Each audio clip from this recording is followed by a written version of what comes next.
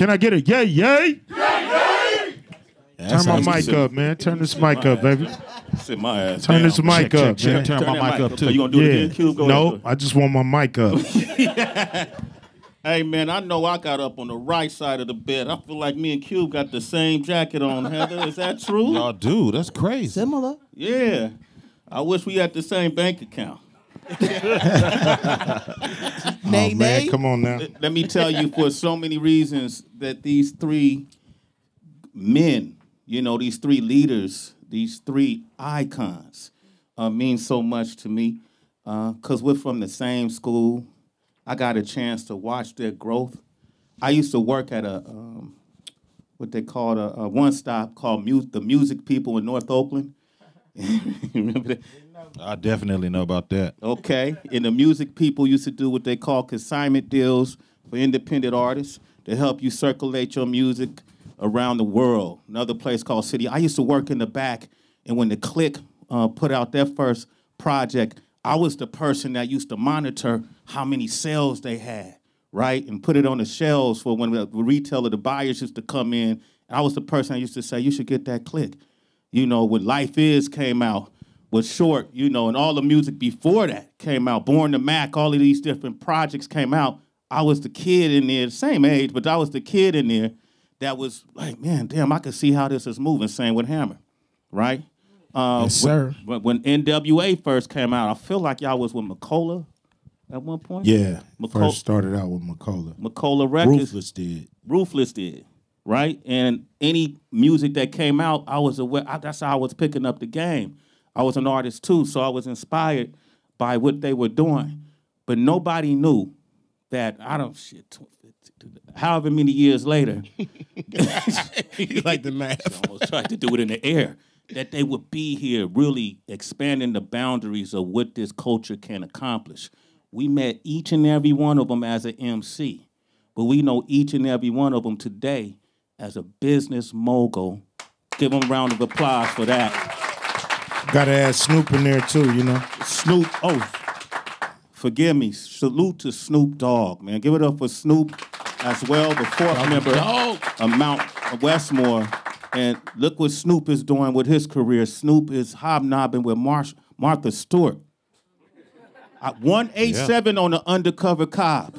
That's a long distance. That's a long distance, right? Man. And so for me, Martha done did more time than Snoop, so Thank you. Get out, Ice Cube. she should be happy he hanging with her criminal ass. And she didn't snitch. she didn't snitch. Kept it solid, not salad. Hey. Yo, and then I can't forget the other icon. Hey, man, I don't travel without her. Give it up for the one and only Heather B. Yeah. The first Iconic. Heather, the first African-American reality TV star ever, Real World Season 1. Give it up. That is They true. would be eating if it wasn't for Heather. And a dope rapper. Don't think I forgot. Thank you. Bars. Cuzzo, y'all was in the Heather at the time? On Fox now? Come on now. We did Soul Train I together. knew about her. Yeah, we go back with Soul Train, man. Me and Sugar. We all watch Yo Me and Sugar MTV T did raps. it, right? Was Sugar on that with me? Yeah, absolutely. We all watch Yo MTV raps. All of us watched it. Okay, see, Heather, told you, man, you got fans too. Shut up. Let's talk, man. Short and I was having this conversation, Cube, backstage, and Short so eloquently talked about why he's excited to be a part of this project. And we'll talk about that in a second. But what excited you? You have so much on your plate. Why Mount Westmore? What was it about this ideal and this concept? It was just a perfect group, you know. We friends, you know, y'all cousins, but we cousins too. You know what I'm saying? It's just we cousins through entertainment and then friendship. And, you know, we have genuine love for each other. Never had an argument that didn't start with the Raiders or the 49ers or something like that. But, you know, love and respect. Always happy to see these dudes coming. We've done 1,000 shows with each other. You know, me and Too Short been touring since the NWA days. I met him in 1988 when he put out Born to Mac, and we was opening up for Heavy D and the boys, Salt and Pepper, UTFO at the time. And, you know, I just, you know, we gravitated toward each other, and we've always been friends. And same with 40. You know, I love to see 40 coming, you know what I mean? It just put a smile on my face. And Same Snoop, here. too. You know, I know I'm a grouch, but for the most part, we the funnest group in hip-hop. Yeah, real life. You know what I'm saying? Without a doubt. We having fun right now. And it's just really about, you know, doing something cool for the culture. Why not? Like, this is our job to be innovative and creative and do new stuff that you don't expect. You know, it's dope because nobody was expecting it, and nobody believed that it would really come together. And you know, Mount Westmore is more than a group. Is, you know, we got a business together. It's an LLC. We done made a lot of money, you know, before the album even came out. So, you know, we plan to grow this thing, do more albums. We got more albums cocked and loaded. So you're going to see a lot more of us. So it's special, man. It's my third group, you know, NWA. As far as, you know, on the professional level, but I've been in, you know, Stereo Crew and CIA. CIA, that's it. You know. A round of applause for that, man. Come on. Yeah. So it's just been Don't forget West Side Connection. West Side Connection, you know. So it's I'm just happy to be in this position to be able to, you know, rock with my cousins. That's what's up, Cube. Man, I'm glad you said it, man, when you said that grouch thing. None of us want to ever tell you that, but thank you for No, it's cool. You know, I get it. Short, you said something so eloquent in that room. We just talking, you know, and I have to admit, the three of us, it's just an affinity being from the Bay. It's a little different, right, for us. And a lot of people would get the Bay. I remember coming up in L.A. confused. You know, if you was from Cali, we were all from the same city, which wasn't necessarily true. I remember first time meeting Ice Cube. Ice Cube ain't going to remember this, and I'm not trying to put that pressure on you. You guys were doing a show in the Bay in Oakland early. This was in the 80s. Yeah, this was in the 80s. And me and King Tech was a fledgling group, and we were throwing a party, I want to say, in Hayward. And after the show, they said, NWA want to come to y'all party. And we was like, NWA want to come to the, you know, Easy was huge. Easy E, man. Round of applause for E. Yeah, man. Easy was huge, man. And Cube, y'all showed up to our party, and me and Tech was so broke, we were asking, are they going to pay the $20 to get in? Damn. Yo, we did not pay. Y'all did not pay. And then y'all walked in, and we was like, I was mad because y'all didn't pay. Hey, yo, you know, I don't remember that. You know, we was young, looking for somewhere to go all the time, you know, from the mall. Anybody had a party, pool parties, anything, we was showing up because we was just having fun, happy that we was finally getting a chance to go on the road and do things. But NWA, they wouldn't let us in our own album release party. Like, we hit the door and they was like, nope, you're not getting in. It's like, man, this our shit. What you talking about? Not getting in. What you mean we not getting in, man? No hats, tennis shoes, all that shit you got on, ain't getting in. It's like, dude, this for us. Not Jerry Heller. Brian Turner came out there trying to talk to the people. No. So we didn't get in. We went up to Bob's Big Boy or some bullshit and ate while they was having our album release party. Wow. You know what I'm saying? And Brian came up there to the table while we was eating, like, man, I'm sorry, man. I thought we was going to be able to get y'all in and shit. So we had a habit of, you know, showing up and blowing up the spot. And, yeah, that didn't make the movie, but that happened for real. That's a crazy-ass, fucked up moment. It is. It is. Wow. Okay.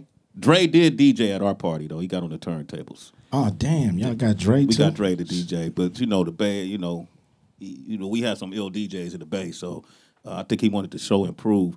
Short, you said Mount Westmore, this movement was important to me because these are areas that people at this stage of life in our careers have never gone before. So when the history is being told, you want to be a part of it. Yeah, I'm just saying, there's gonna come a day where the conversation is had. Like, what is hip hop in those years when you 50-something years old? What is it? And the debate, it might be a debate, but it's gonna definitely be a conversation. And we're gonna be examples of whoever's arguing that point that hip hop is in the same on the same level as rock and roll and jazz and the blues, Country music. and country when it comes to like an artist just performing your days out. Just keep going, like keep getting money. What's his name? Willie Nelson smoking the weed, and old dude just still doing his shows. B.B. King did his shows forever. Many of our jazz musicians, went on, and we know about the rock stars with their big tours. So hip hop isn't old enough to say that yet. But now, we about to have our 50th anniversary as hip hop, a whole hip hop, and we there, man. We there. We getting money. Grandmaster Flash getting money. We getting money, man. You know what I'm saying? It's real. So I just love that I'm doing something. I'm a part of something that is going to be solid. You could say these guys, they made this much money after they did 100 albums. They added up. We got 100 albums combined. You know what I'm saying? 100 million albums sold, like combined. Everybody that's in Mount Westmore. And wow. When you want to start counting the platinums and golds, there's a lot. There's a lot of accolades in the group of Mount Westmore, and we will be in the conversation of beyond that career you wish you would have had, you wish you could have. These dudes still kept going, and it's successful. So, I want to do this, man. As short as all three of these dudes are probably three of the smartest men you're ever going to meet. Beyond this art form, like three of the smartest men for so many reasons. I've studied these guys, right? I know them. I've hung out with Cube in the Bay. 40 really my cousin. I got to keep repeating this because nobody believe it when I say them. That's my bloodline, same bloodline. Same thing, And so when I hear this conversation, I think it's so important for the culture. I want to go back to this moment and to my dudes in the production room, pull up the picture that Ice Cube and Short are both in. Not that one. Go back. Not that one. Go back. That one right there. That's dope. No, that ain't. That ain't it either. Cube ain't in that one. There's another one. Not that one. Look at that. Ah, Jesus. Wow. Well, let's stop right there for a second. Found another moment. Found another moment. Crazy. All right. Is Biggie your cousin too, man? Yeah. Hey, that's the truth, because I used to we were similar. I wore a Kango, he wore, you know what I'm saying? We wore the Coogee outfits and all that. We dressed similar, if you can see, Same height. And that wasn't on purpose. It was just the look in the 90s, Players with the baller belly. Yeah, we had the baller belly. Y'all living the same height, man. That's crazy. Look how much y'all, I didn't even peep that. You know why I like this picture, Cuzzo? Is because when people talk about you and Big, they always like to talk about the conflict. Yeah. Right? We all conflict. This was after the conflict. This was after the conflict. This is the resolution. Definitely. And in hip-hop, we don't get to the resolution. This was the handshake and the hug. Puffy was there, too. He in one of the pictures, they just didn't show it on this one. But he in one, too. What was that moment like in the resolution? How did it make you feel? Actually, it's a trip because we didn't even plan it. We was both in Vegas for the Mike Tyson fight. He had just returned home from doing some jail time, I think.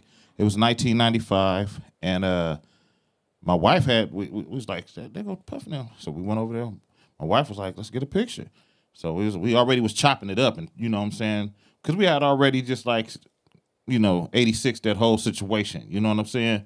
And we took that picture, man. It was legendary, The resolution is something that's never discussed. Yeah. The drama, everybody gonna ask you what happened with the beef. That's right. I'm asking you what happened with the love.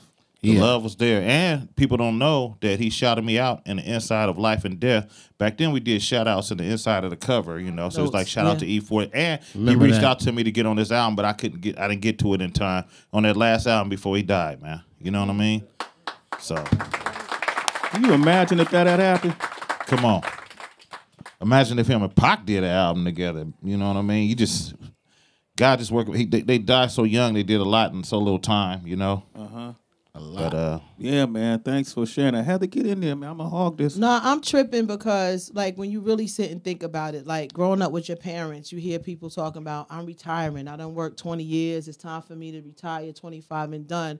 But I'm looking at y'all, everybody, including Sway and myself, and when Sway mentioned Real World in 92, like, we've all been doing this for 30 plus years. yeah, Like, let that sink in. You've been doing something for 30 years. And by the grace of God, successfully. You know, there's a lot of ups and downs in this game that sometimes you can talk about it legally, you can't, all of this stuff. But for 30 years, you've been in something that you've been passionate about. And with that, and this is for each one of you, I'll start with Short. What do you do, though, to decompress from all of this? Well, you know me, I work hard and play hard. You know what I'm saying? And I also relax hard. So, you know, Yeah. I believe in it sounds like something the OG would say, you know, I believe in taking naps. You know, Power No, naps, don't power underestimate the nap. but I got you. I was taking naps at a young age, and they kept saying, "Bro, how you go so hard in the paint?" And I'm like, "Bro, I really work hard. I get up in the morning, work hard. I stay up late at night and party hard. But then I get that little sleep in. I've just been having that balance of just like doing me all these years, and I just think." If you get focused on one of them, too much of one, too much kicking back. You get that struggle, and you get that foot in the door, and then it's success, and they waving and yelling at you and loving you, and then you go home and kick back, or you know what I'm saying, or you just get in there and you start having too much fun. We've seen the party guys burn out. Facts. And then, you know, you a workaholic ain't really like the best thing always to be either. It's like I don't play or rest. I just work. So I think that I've always been comfortable in tapping in, tapping out, coming to the party. I can party 5 nights a week, but you sitting there going, how's he doing it? Taking naps. 40, what about you? Because I'll follow you on Instagram, the cooking. I'm like, he must love it just because. Goon it's with a just- spoon. That's it. the goon with the spoon. I go to bed late and I wake up early. You know, and I do take power naps. And I was asking, it's a trip because I've been taking them more now. You know, a good 15 minutes to really just rejuvenate your whole day. You know what I mean? Wow. I was asking Snoopy Dogg that, like, how do you? He do? goes hard. He goes so damn hard. I'm like, Snoopy. He said, "Cuz I take power naps." But when you about your grit, man, you know what I'm saying? The grit don't quit, bro. You know what I'm saying? Because it's like, to be getting money at this age, half 100 years old, you understand me? This is a blessing. Yeah. God is great. Great. You understand me? And still on top of the game. Like, I was talking to my little brother, Mac D Shot. He was like, man, I wish I could just go, 45 minutes, go get 100,000 out right quick. You know what I'm saying? On the show. You know what I mean? That's amazing. That's a lot of Skrilla, man. You feel me? That's a lot of cheesecake, man. You know, it's a lot of quid. Q, what about you? You napping? You know, it's really proper planning and prioritizing. You know what I'm saying? You can get a lot done if you know what to do and when to do it, when to plan, when to execute, and when to kick back and, what you say, decompress. I'm a fan of sports, so I use that to decompress a lot. Kicking it with my wife, me and Kim, Beautiful. me and her, always chopping it up and, smelling the roses. But it's all proper planning, like I said, prioritizing and executing, and you can get a lot done. Don't waste your time. And you say something? I was going to say, and I was speaking on something earlier this morning. We was on Zoom. I was just talking about how, these youngsters got great opportunities to get money. They're getting money. Just know that, you understand me, it ain't about how much money you got, it's about how much you keep. So, and it's all about, really looking at it like this is a real occupation, not a vacation. You understand me? It's no days off, no recesses, no interludes, no commercials, man. We gritting, you know what I'm saying? So we got to take it serious, get money written now. You understand? Right. Hello. I'll just add by saying the other thing that I love about seeing y'all, including Snoop, whatever they put in the water this last decade of it, I love seeing y'all with y'all wives and your families. There was a time in this era in this music where you just didn't see that. People hid the fact that they had girls, hid the fact that they had kids, hid the fact that they had wives. I love seeing y'all with y'all family. I mean, I always was with my wife. You was, kids, you know what but I mean? not a lot of people would do. Like, you just didn't see it. I see you and your wife at the game. I see your kids in movies. It's so beautiful to me. Continue that, y'all, because to see black men doing this is a plus right now for black and brown men. I love it. For real. Shout out to my wife Tracy. I love you. Tracy! Tracy here? She's not here. She can hear us. Hey, yo. That's a She's a first. business lady too. She's handling some Yo, bank his business wife right was now. his high school sweetheart. Yep.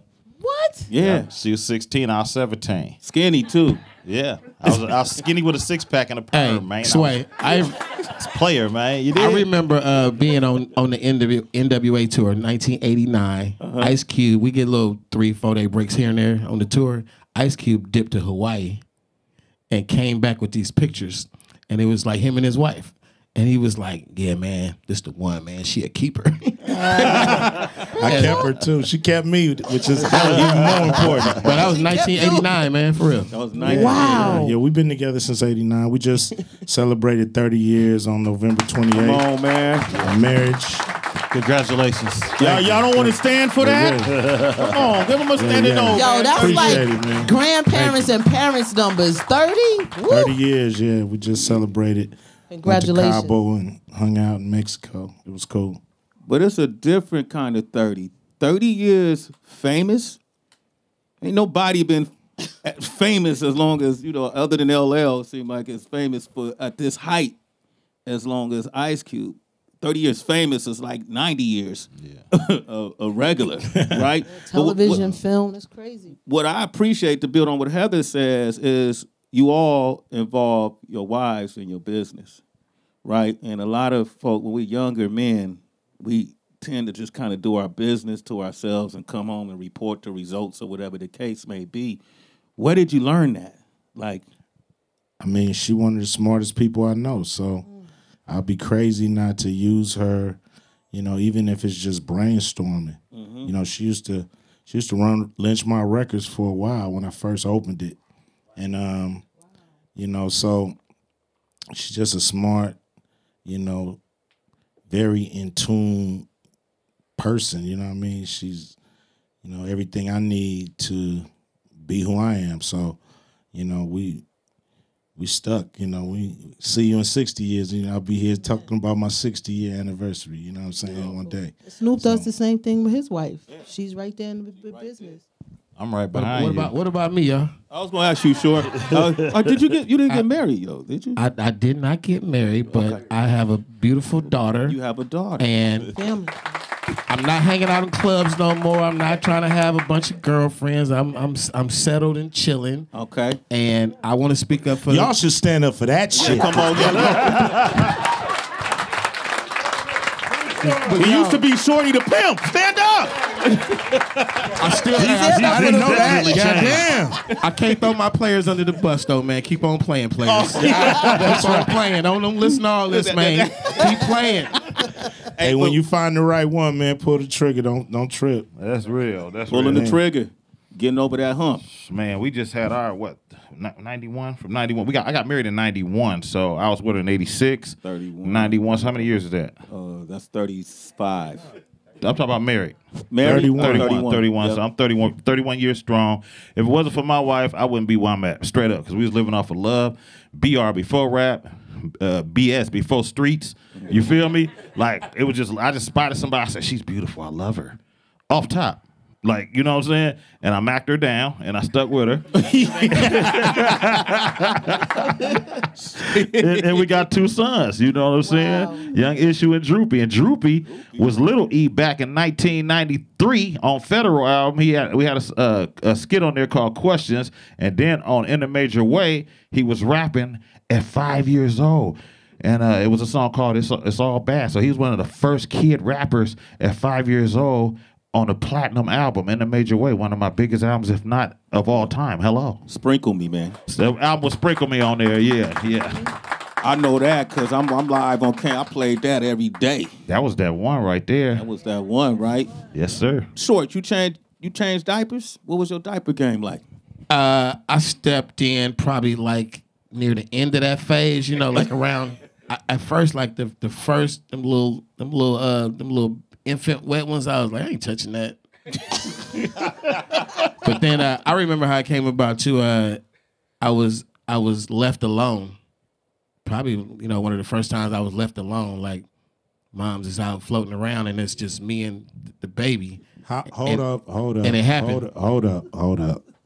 How long did you smell the shit before you decided that it got to be you? That's got to change. Day. Was it 30 minutes, 40 minutes, an hour? Y'all come from way back. This is modern days. I immediately jumped on FaceTime. What do I do? So I propped the phone up and got instructions, bro. Like this is hilarious. Technology, man. So I got a question. Can I ask him a question? Can you ask me a question? What? When was that like? Did it stress you out? Was you kind of nervous when you had to hold the neck when she was first born, like the head? Yeah, it took a while, Earl. What I mean? But you're going to have a second chance in a minute. You about to be a grandpa soon. I know, no. Seriously. I got a little niece. And I hadn't held a baby in so long. And a nephew, Matt West's daughter. I've been seeing Snoop on the gram as a granddaddy. Boy. Yeah. Hey, I hadn't held a baby in hella long. And I was like, oh, let me see if I remember how to do this. Then I started getting the hang of, this ain't Nathan. You know what I'm saying? Hey, Short, what you going to teach... I got a 24-year-old daughter. Yeah, right? I've been hearing the journey on the radio show. I've been hearing. Thank you. By the way, have y'all heard Too Short on Sirius XM? Have you heard his show? Check it out. I'm so impressed. I love what you do, man. I love hip hop. So however you interpret anything I'm doing in life, it has a lot to do with hip hop. A lot of it. But your wealth of knowledge is amazing. I'm wondering how you're gonna use that knowledge to teach your daughter about men. I just think that the truth carries a lot of weight, and just keeping it really real. So, I'm not trying to push a child in any direction. I'm just trying to give you that game. And the game that I have happens to come from, different places. It's from an intellect point of view. It's from a street point of view. It's from a pimp point of view. So I'm definitely one of the first things I'm going to tell is, don't fall for nobody that wears a pinky ring. That's one of the first things. Okay, good. You said that to me. I told him that. I told you. Dudes with pinky rings, because I wore a pinky ring all my life. Avoid the pinky ring dudes. Pinky ring, right? That's a red flag. The pinky ring is a red. With the long nail. With no other rings. They got one. With the long nail. What's with the long nail? What you think that long nail? We ain't speaking on it. The long nail. No, we ain't doing the nail. But if you got eight fingers, 2 thumbs, and 1 ring, and wear them here, that's it. That ain't it. That's a sign. Oh shit! I'm flying to the Bay Friday to host a ceremony that's taking place Saturday in Oakland, where we're from, right down the street from my grandmother's house on Foothill Boulevard, right next to a high school called Fremont, because they're renaming a street after Too Short. Yeah. Give it up. Yeah, man. I'm pulling up too. I'm there, right? They asked me what street, like what did I want? They like, you want downtown? You want like Jack London Square? I'm like, no, it got to be in East Oakland. And while you at it, might as well just do the street that I walked down the most. When I was a little dude, like I walked High Street so much. Yeah. Like just foot. You just got the memories of foot on the ground. Yeah. I was like, name the street that I walked down the most. What that mean to you though, man? It means like you think back on those cold Bay Area mornings, getting to school with the hoodie and you just bundled up. It ain't like New York snow, but it's cold. Yeah. And Bay Area mornings is cold. Just just that journey, walking down the street, dreaming, bruh. Yeah. Just dreaming the dream, like dreaming the dream. And one thing I say about our city, I wrote down one day. Me and Mr. Fab made a song about it. I wrote on a list all the Oakland legends. And the list kept getting longer and longer. Mm-hmm. And I just remember being little, seeing people like Reggie Jackson, Dave Stewart or somebody. You would just see people that made it. Like you knew Bill Russell was from the town, Mm-hmm. And Ricky Henderson. Ricky Henderson. I'm saying he was breaking the stealing bases record, but he was riding right down the street waving at you. Mm-hmm. And I just remember like the dream in a little ass city like Oakland, the dream was always real. It was always real. You gotta love it, man. Give it up for Too Short, man. I have to make that one. Hey, Q. When I think one of them was naming albums, America's Most Wanted. really landed in my DNA. When you made that project, that was one of my favorite projects. Thank you. By you. What is one of your favorite projects by you? I mean, that was dope because I got a chance to work with the Bomb Squad. You know, Chuck D, Eric Sadler, Keith Eric Sadler, Keith Shockley, Hank Shockley. And they showed me, you know, a different way to make a record, you know. I learned a lot about, you know, who I am just as a, you know, black man in America, from being around those guys. But I think my favorite record is probably Death Certificate, because, you know, I just think it's, you know, kind of a commentary on where we were at that time, you know, like a time capsule. And so that's probably my favorite record. But I like my Laugh Now, Cry Later record too. You know, that's dope. Raw Footage is dope. You know, I got a few. Yeah, I got a few. In a major way was for you. I mean, you got a lot of. I mean, in a major way to me was the one that catapulted you, right, to a whole nother level. But a lot of times artists have their own favorites. What was your favorite? It was in a major way. That made more impact in. Well, no, I can't say that because Ghetto Report Card was in the 2000s, and that made a big worldwide impact. You know, because we had a movement in the Bay called the Hype Me Movement, and I gave it to him hard. Me and Short, we gave it to him. You know, them days. You know what I'm saying? And but one of my favorites is The Element of Surprise. I was just telling somebody, asked me what was one of my favorite songs. It's always like album cuts. So one of my album cuts was 999,999 plus $1 equals a meal ticket. That's actually what it was really spelled. Like, I mean, that's how it was really labeled as a song. You know what I mean? It was one of the, if y'all Google that when you're going to say, man, 40 was going so sick on that. You understand me? It was the music, the Rick Rock did the beat, it was the sound, it was sinister. It was mob, we call it mob music. Too Short created the sound of mob music. I gave it the title, and we kept the legacy going by continually doing mob music. That's that really slow funk with a whole lot of bass, and it just is so sinister that you can't not like it. Like you try to be like eerie, like, you know, like spooky, like, you understand what I'm saying? It's a certain sound, but yeah, that was in a major way, baby. In a major way, yeah, right? Tupac was on that album too. Exactly. Dusted and Disgusted. Yes, that was a slap. I love that, man, because I'm going to interject myself into your story because we're cousins and we got to share the same DNA. Yes, sir, we definitely do. Very true story. Very true story. Yeah, he called me and told me, and I was like, stop playing. And then it was true. And he did his research. We did the family tree and everything. It was like official, like a military missile. You dig? Come on, man. But that was at a time when my own personal, King Tech and I, our careers, we, you know, this goes hand in hand, right? We couldn't accomplish what we accomplished without playing music that y'all made, or, you know, or talking about moments that y'all had, or being inspired by things that y'all done, you know. And so when In a Major Way came out, I was able to utilize your music for all kinds of reasons. Whether, you know, I'm at the club trying to hype the crowd, or, you know, I'm trying to get my ratings up on the radio show, so I'm playing your music. I'm playing your music. I'm playing your music. Y'all helping us out the same way. It was a mutually beneficial, symbiotic, you know, interaction between us, right? Yeah, for sure. And so, Short, your life is Born to Back, and Life Is. But Life Is, I felt like, I remember you went platinum with Life Is, right? It went double platinum. Double platinum. It's the only one I got that's double platinum. I got a lot of platinums, but that's the only one that's double.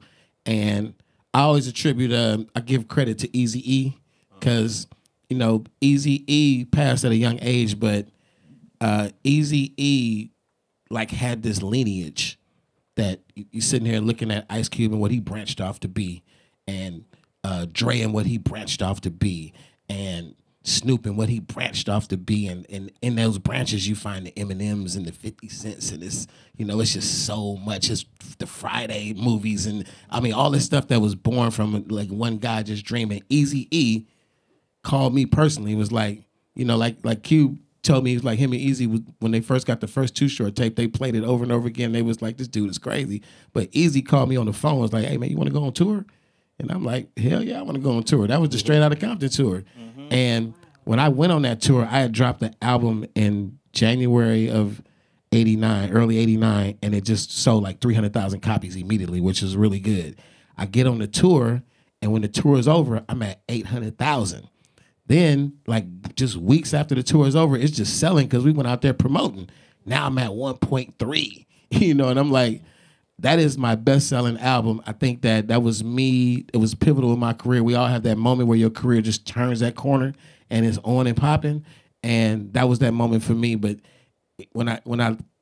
as I started growing, I met Aunt Banks. Then the production goes up a notch, and we start going, you know, Life is Too Short is my first platinum, but then it goes another platinum, another platinum, another platinum, another platinum. That's me and Aunt Banks. We in the studio with Shorty B and Pee Wee, and you know they was also members of Digital Underground. People don't know we had the same members and stuff. You know, the same crew making all that funky music. But I just think when we got to the apex of what it was, we made an album called Getting It, album number 10. And when you listen to that album, it's all those years of trying to figure it out. We figured it out. And that's my one, because I sit there and go, nothing is wrong with the production or the mixes. It's that moment, you know? Yeah, man. That man, shit. I just had a nostalgia moment. Give that man a round of applause. I'm gonna cry right there. Should be getting it. Getting it. I feel like we're approaching the 2-year anniversary of the Verses. Is that right? It's 2 years since y'all did the Verses? It was December. December 19th? I don't remember the date. It was December 19th. Okay. 18th. Yeah, and 2 years ago, right? 18th to 18th. Yeah. Yeah.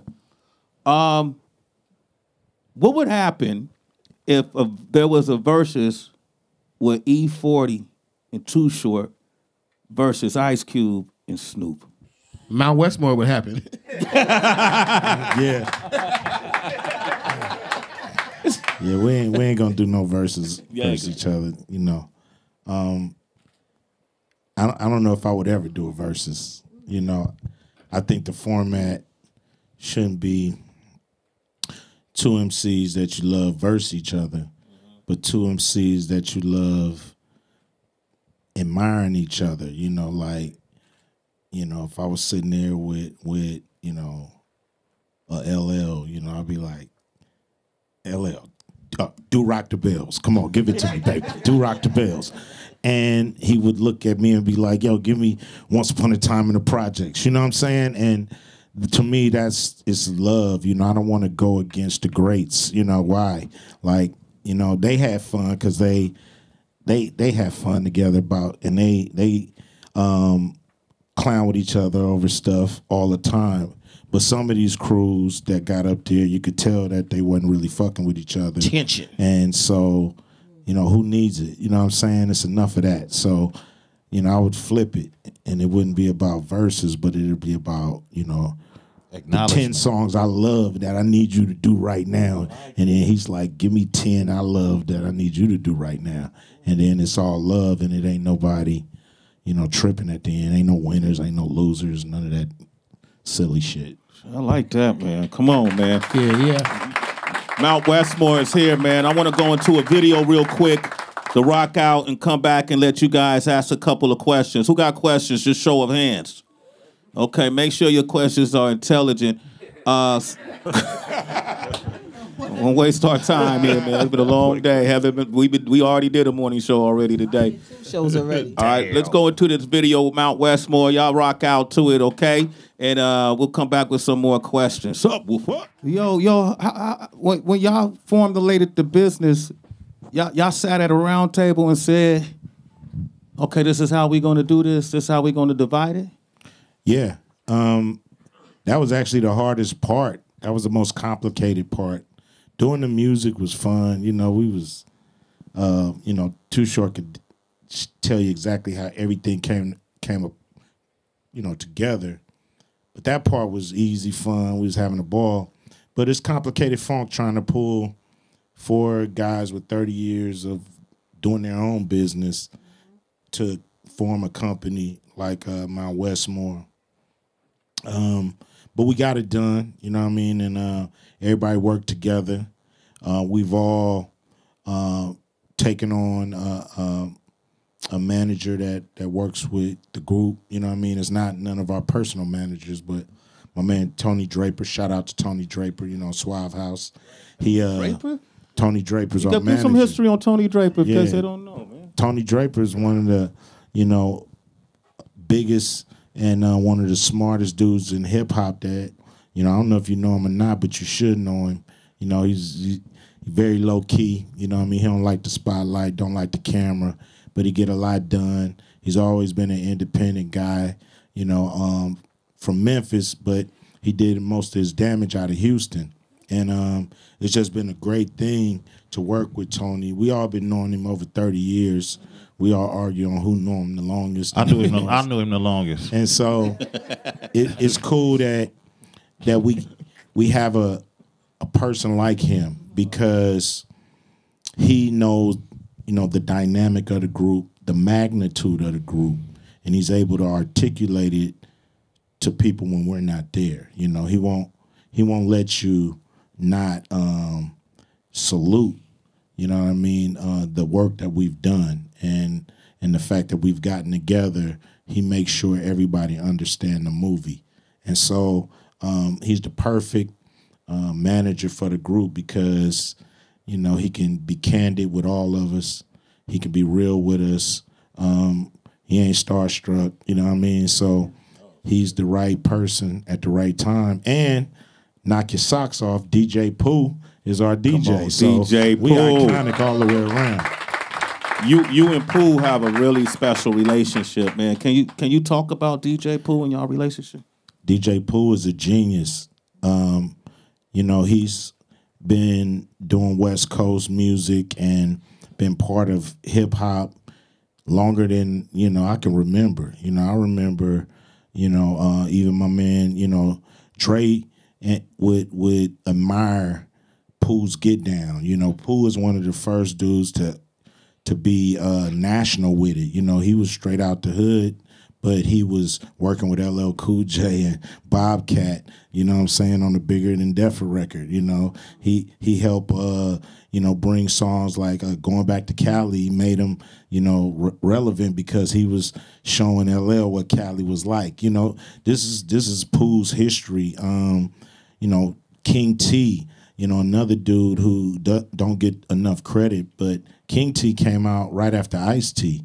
You know, before Eazy and before NWA. And he had T slaps. You know, he had hits, you know, produced by DJ Pooh.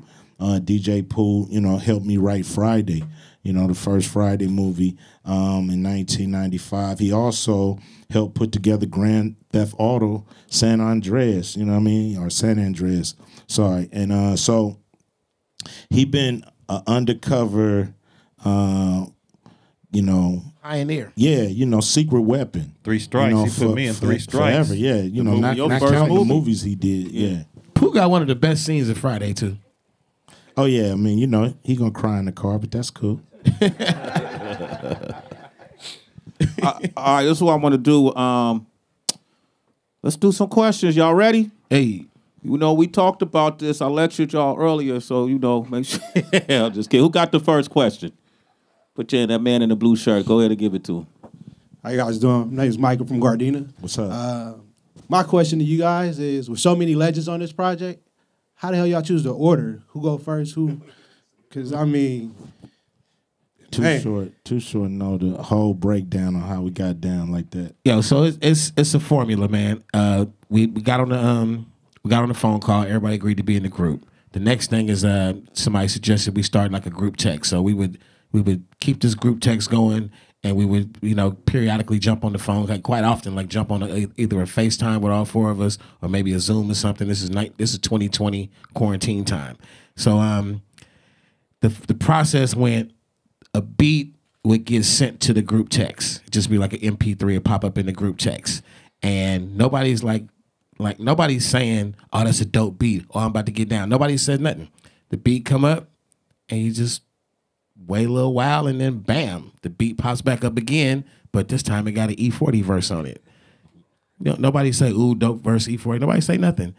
Bam, pop up again. Now I got Snoop Dogg and E-40 on it. So now that means the last two guys is like thinking like, well, shit, let me make a move, you know? And the songs will start coming to life. And then, you know, sometimes a beat would come up, nobody would say nothing, no verse would ever come back, then obviously you assume we all ain't agreeing on that.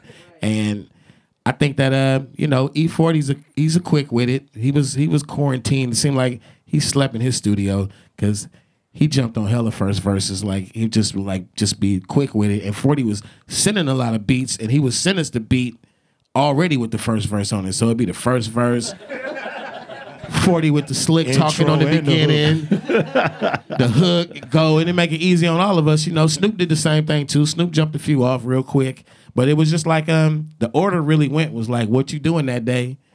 Get on the song. I remember Ice Cube saying, like, really like with that Ice Cube voice, you niggas ain't gonna be putting me last on all the songs. He did say that. Yeah, you know, it seemed like I was getting the beat. It was already 3 verses on it. I'm like, oh, hold up, swole up. You know what I'm saying? Let me, you know. Then I said, okay, that means I ain't coming up with enough beats. So I started sending beats with the verse on the first verse on it already. You know what I'm saying? Real. So it was fun to work that way, and it opened up a lot of creativity.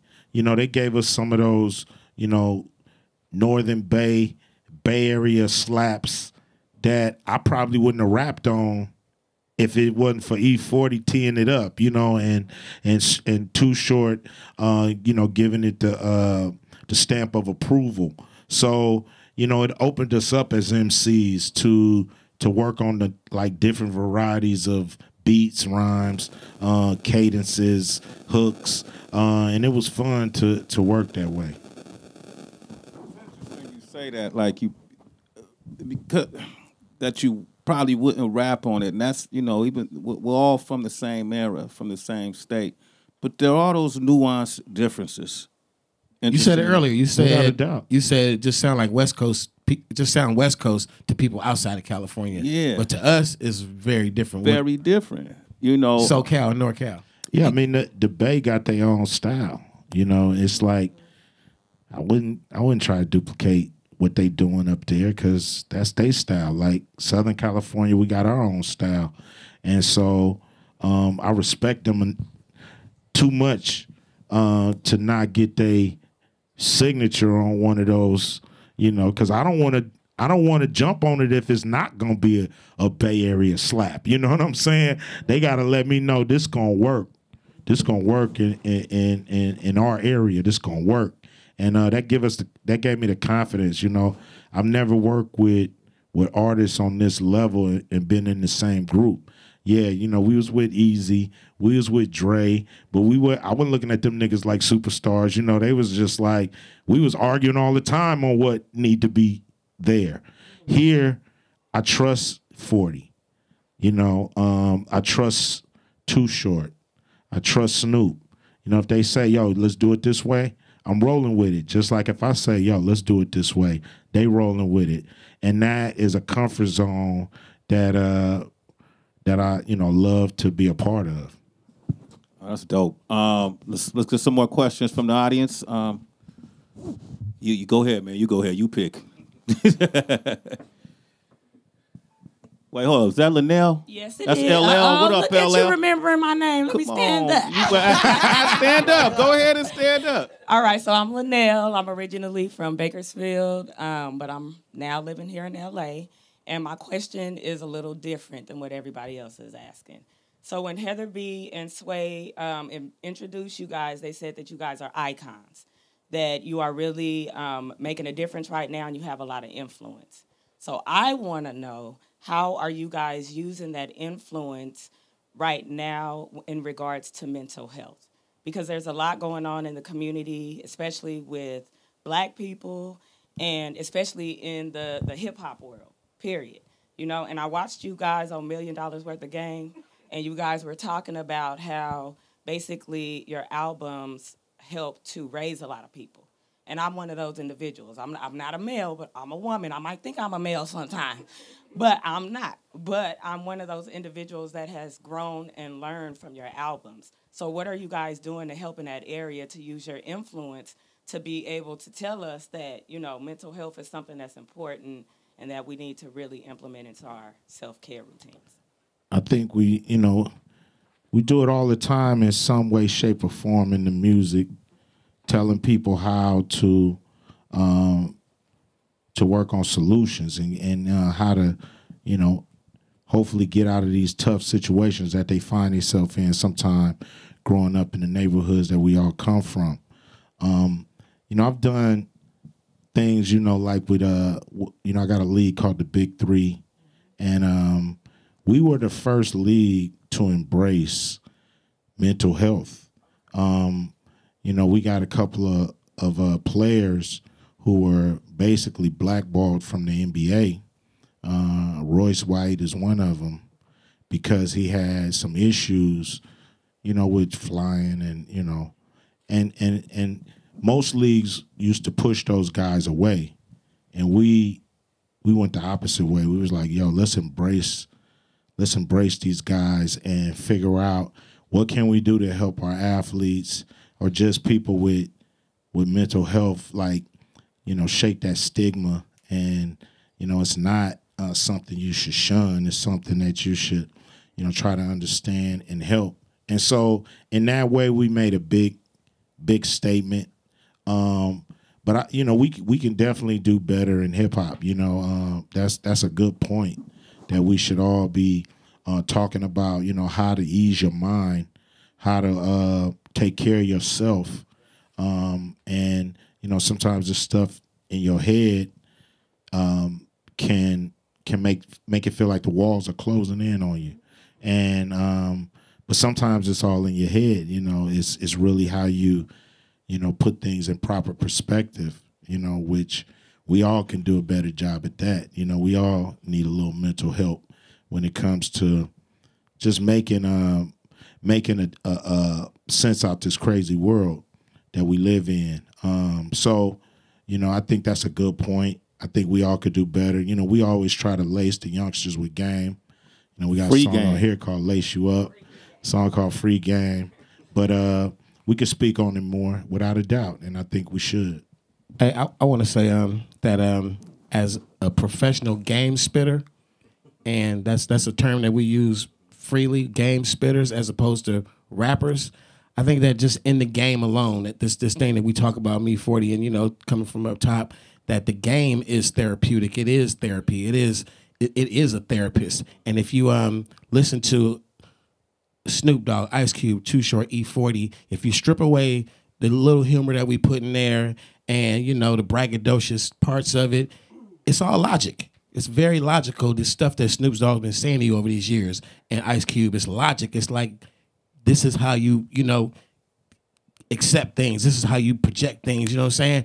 And we're just telling you how to do it, man. We experience in life. We're very intelligent. We run it back to you. So I think the music is therapeutic in itself, period. Not all hip hop, but I stand up for my guys in this group that we have been teaching you for years. And this album continues those lessons of just logic, period.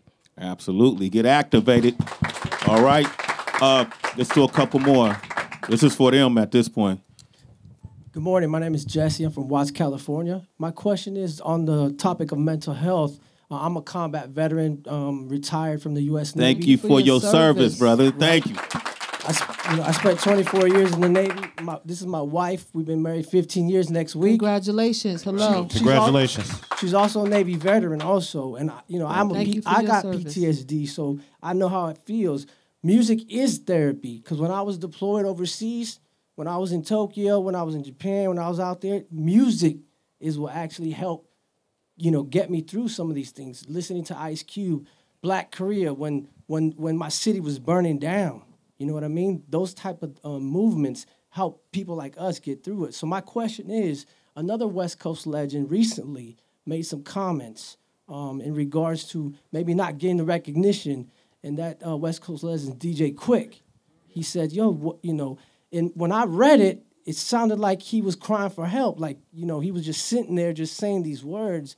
I would love to see the collaboration with DJ Quick, another West Coast legend, making beats with Mount Westmore. Has anybody ever reached out to Quick for some production? Yeah, we got a song that he produced that it's not on this album, but like I said, we recorded 50 albums. I mean 50 songs, I'm sorry. 50 songs. Let me get that right. We don't want to start that. Don't make a sound bite out of that. 50 songs, that's a lot of songs though. Yeah, he did a lot of songs. I mean, shows with us. Yeah, we perform with Quick, you know, a lot. You know, I got some shows coming up with him. Definitely a West Coast legend. Definitely could have been in this group. Easy. You know, without a doubt. We got a song. We got a song with him called "Give Me My Flowers." You know what I'm saying? Yeah. So, it's you know, it's a shame that everybody that's dope like him, you know, is not, you know, where he want to be in the minds of hip hop legends or whatever. But he a legend in my mind, you know what I mean? Hall of Famer. Make no mistake. He one of the greatest. Too. DJ Quick is Mount Westmore. Dr. Dre is. Ice-T is. Yeah. Warren G is. They all Mount Westmore. We all that. Without we a know doubt. it too. So, you know, I agree with you. We need to give Quick more love, man. Fuck that. You know what I'm saying? Shout out to Quick. He a reason why our music sounds so good on the West Coast. Real talk. Facts. Shout out to DJ Quick.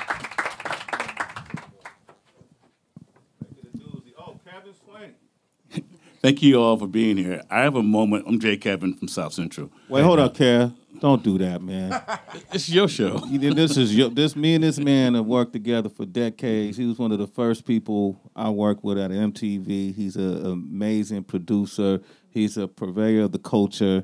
He always wanted the truth out. Kev hit me just last week to tell me about a project that we're going to be working on. Yeah. And I think you all will be involved at some point if you're so gracious about telling the West Coast story, in parts, but the true stories, not the washover story, not the generalization stories that you could read on Wikipedia, you know. But you know what I mean, like the real stories. Who are these true? Like when you talk about L.A. Posse, or you know, and all these different folk. Like so, Kev is a special guy, so I wanted to recognize you, brother. Thank you, man. Appreciate Shout that. out to you, Kev. Yeah, man. We did the Bobby Brown doc together, right? I have more of a moment of gratitude for all of you for what you've done for our culture. E-40, you and I worked together on California Love. I was like, that guy's cool. Too short? Not yet. But Cube, you know, we should always give thanks. It's hard, you know, you work and you play and you live. Cube was very special in my career. Before I knew what I was doing, I did We Want Easy and the whole jail scene, you know, and I was like, this is some cool shit, you know? And then years later, when I knew what I was doing a little bit more, what was the thing we did? Up in Smoke. And that was a beautiful thing. So I say it to say gratitude to you and all of you. Could you have a moment to reflect after a while? You sit back, you look at your reels, like, and I'll say it, on all of the Up in Smoke stuff, Cubes, yours is the best. Oh, thank you, man. The coming down and the snowflakes and all that. I tell my editors, make sure you use that in my reel. Whatever you do, use that. Thank you. I just want to say thank you. And also, you took the branches of Eazy-E. From that came you and Gary Gray. I think we did Dress Code or something like that. Dress Code, yeah, that's my man Dub C. And then from that, I recognized how good F. Gary Gray was. And then he ended up doing my True to the Game video. That's it, True to the Game. It was a good day video, really though. So, and then we did the Friday movies. We did a bunch of St. Ives commercials together, you know. So, man, thanks for reminding me about all that. Yeah, and Gary was my PA on the playground. Yeah. He came in, mister, I want to be, you know, in the music business. I want to work with you. Come on, kid, let's go. It's a great thing, man. So it's great to give back. It's my whole point. It is, you know, reaching and grabbing this talent. You know, Dre reached out and grabbed me at a certain point, and that's what we all need to shine. You know, we all, you know, these guys are self-made. Nobody reached and grabbed them, but with me, I was somewhat, taken under the wing of the world-class wrecking crew, Lonzo Williams, who's, who don't get enough credit, Grandmaster Lons of the world-class wrecking crew don't get enough credit for what he did to spark this too. He the first one that gave Dre a DJ job. He the first one that did a record with Dr. Dre called Surgery. So, these are, I hope you're going to talk about Roger Clayton and Tidy T and Mixmaster Spade and, Uncle Jam's Army. The Batarang.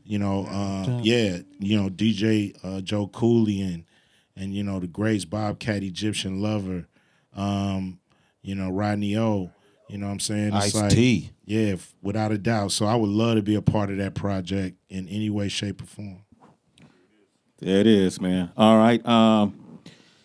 E-40 is, there's no other rapper in the existence of hip-hop that's more original. Anybody want to debate it? No debate. No debate. Can we get your stat, man? Give me your stat. I got more top 200 Billboard album entries than anyone in hip hop. And that's a lot of work. Come on, man. He a wordsmith. We still using words that he threw away a decade ago, maybe 2 decades ago. We still using them every day. But, every time I see 40, he's saying something new that make me smile. You know what I mean? So shout out to 40, man. The culture needs you. The culture should be thanking you every day for keeping us, just flossy with it. Thank you. I appreciate that, fam. Absolutely. Thank you so much. All right. Ice Cube, there's no other voice. There's some powerful voices, but there's no other voice that's more powerful. Anybody want to debate that?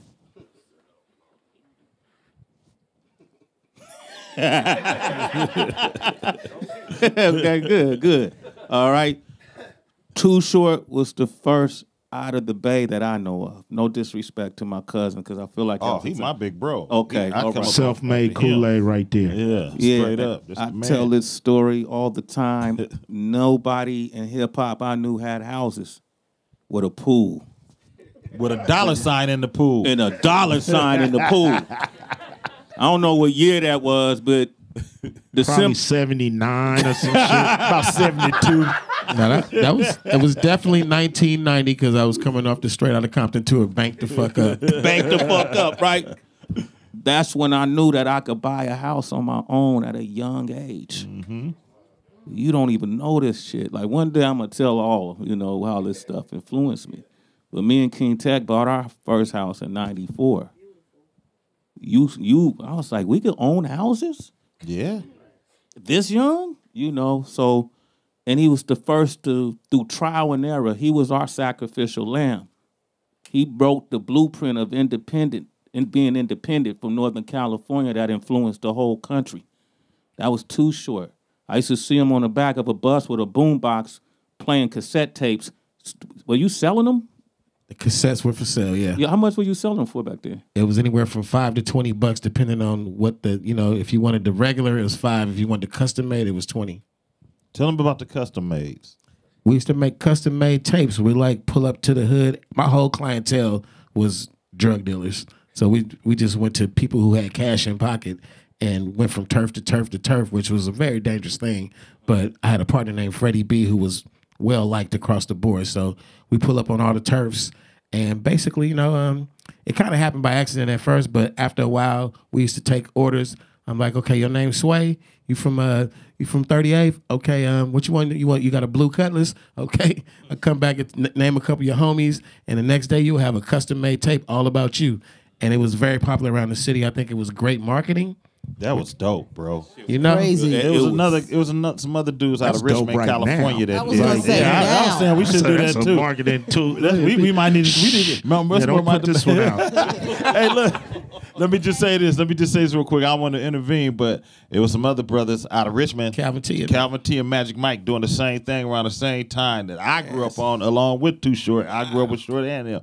You know what I'm saying? If you go to the Bay Area lineage of hip hop, you come from the Too Short formula, or you come from the E-40 formula. Yep. I got it from Dean Hodges and 75 Girls Records. He got it from Uncle St. Charles. I gotta say those hieroglyphics they got their lane too. You know, Well, the hieroglyphics is them the little homies, man. Them the homies. Yeah, they came in, they went their route, but they still from the spirit. Yeah, them the little that's right. homies. I remember Lil Casual sitting on the porch when my homie Boo was God bless going Boo. with his big Yeah. sister. Yeah. We all family, man. Them the family dudes. Like it's all the Bay is little. It's little when it comes to hip hop. And Uncle St. Charles was responsible for helping Master P, us, and a whole bunch of artists come up. And my uncle is my real uncle. He's my mama's brother. You understand? So I shout out to that's your St. real Charles. uncle? He was one of the independent pioneers of all this. Like he had a big ass book with all the retailers that sold hip hop. And he would send out cassettes and a one sheet giving you information about this group. And that's how he got the orders in. That's how we got the pre-orders. You understand me? And he just showed us so much, man. So shout out to St. Charles. Shout out to St. Charles, man. Do it yourself. And I got a cube. I can't sit next to you and not shout out the brother I went to junior high and high school with, play Little League football, EA Ski. Shout out to EA Ski. for sure. Yeah, for sure. Right. You know, we played for the Dynamites, you know, and EA Ski is an iconic, legendary, successful, very successful. But, you know, we used to call him the Dr. Dre of the Bay. So you just slid that in like real subtle. Like, you know, we play for the Dynamite. That's like legendary, the Oakland Dynamites. I remember That's the like Oakland Dynamites. legendary. I'm from Vallejo. Sure, you ain't tell never told me Heather you was about that, man. You ain't never told me you was a Dynamite, bro. Yeah, man. I played a couple Was of you a years. running back, Sway? I was a linebacker and a cornerback. I mean, you was a kid celebrity. receipts. You was a celeb as a kid. Boy, was famous. The Short Dynamite just was told it. you. Short Heather was just looking told at me like, Yeah. stop, short, stop. Was y'all uniforms blue or black? Purple and Purple, gold. man. Purple. I knew Purple something and that gold. poked out Oh, though. yeah. Purple Yeah, and with gold. purple. I remember There's the no pictures of Dynamites. Sway in his uniform though. Like where the receipts at? I got my mother on 23rd Ave. Got all the trophies. We How went many years undefeated. did you play on the Dynamites? 2. That's long enough. That's all it take, man. That's long enough. We went undefeated though. Before we go, I was trying to pull up a picture. I want to see if we got it, and this is how we want to end it because this is a full circle moment on many levels. But when you hear these stories about these men who came up together, you don't even know that it was just, you know, all intertwined like this. I want to take you back to it's 2022. I'm going to take you back to 1989. Where you see these two guys right here. Yo, That's Craig. yeah. That's how long we've been doing it. Craig. That's them then, this is them now. Beautiful. How look how God work. That's Jerry Curl Cube right there. You remember this day, Cube?